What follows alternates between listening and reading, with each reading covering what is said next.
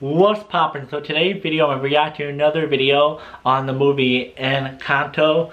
This one is called But Just Dolores. So yeah, we're gonna check this out, see how it goes, and let's get it.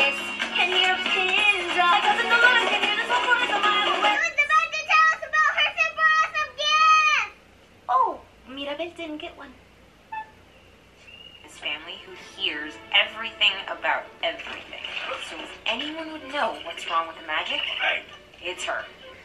Dolores, hey, you know, out of all my older cousins, you're like my favorite cousin, so I feel like I can talk to you about anything. Ergo, you can talk to me about anything, like the problem with the magic last night that no one seemed to worry about, but maybe you heard about, that maybe I should know about. Camilo, stop pretending you're Dolores so you can have seconds. To the Guzmans about Mariano's proposal to Isabella.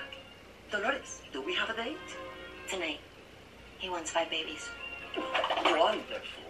Such a fine young man with our perfect Isabella will bring a new generation of magical blessings and make both of our Madrigal. La familia!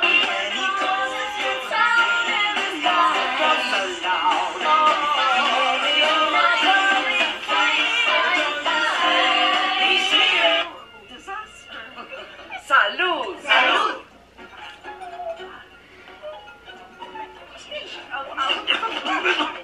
Camilo. Mirabel found Luna's vision. She's in it. She's gonna destroy the magic and now we're all doomed!